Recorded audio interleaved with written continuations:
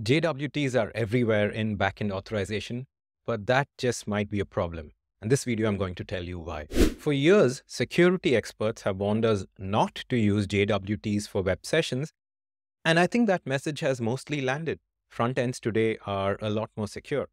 But using JWTs for authorization in your backend is really not a good idea. And in this video, I'll dive into the flaws of JWTs and show you how centralized authorization solves the exact problems that JWTs struggle with.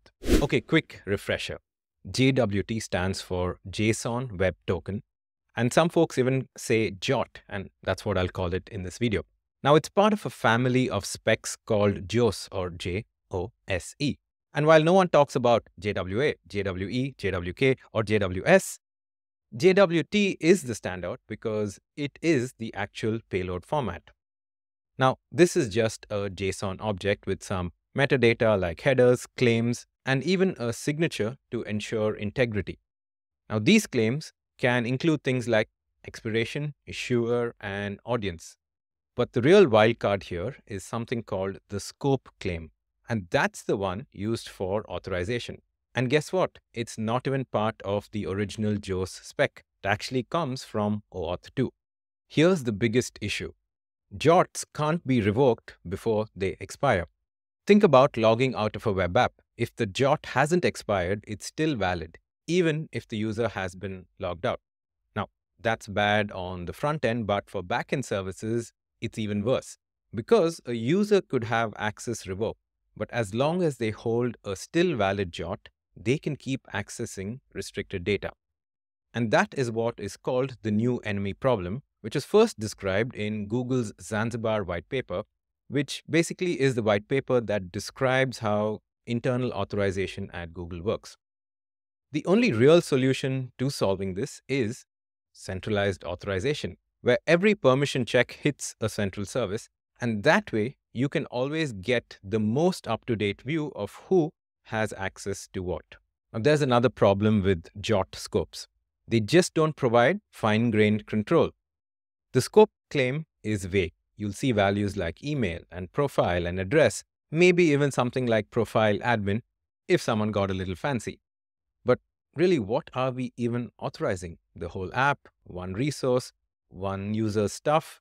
The authorization here is very coarse-grained and is not fine-grained. And this is not scalable, especially in modern apps where users might have access to millions of items.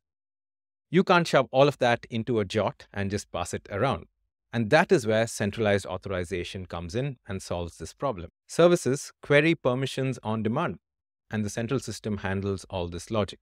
For example, SpiceDB uses something called REBAC or relationship-based access control, which supports fine-grained or granular data and still handles things like role-based access control, attribute-based access control, and even custom roles. I'm still not done with some of the problems of using JOTs in authorization.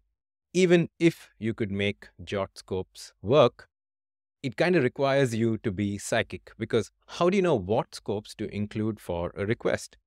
Typically, JOTs get created at the gateway or ingress, which is before the request hits any microservice. Now that means whoever creates the JOT has to magically know every downstream service and what permissions they'll need in the future. Spoiler alert, that's not possible. And what if you just include too many scopes? Well, that is your security risk, and attackers could abuse them to really escalate access. So here's what centralized authorization gets right. Centralized authorization doesn't try and predict the future. It just responds to requests as they happen. Now, yes, that means an extra network hop, but systems such as SpiceDB that are based on the Google Zanzibar white paper are optimized to keep data in memory. So latency feels like you're hitting a cache. And we're talking about read is fast, not database slow.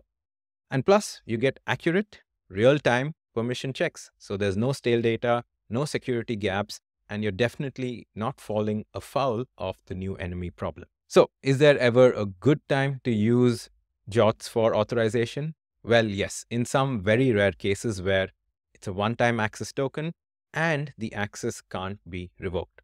Now, if that's your use case, absolutely use a JWT for authorization, but honestly, in the modern world, that's not most systems. If you've been using JWTs for authorization, now this is a sign to really rethink that decision. Centralized authorization fixes all the problems that JWTs just can't.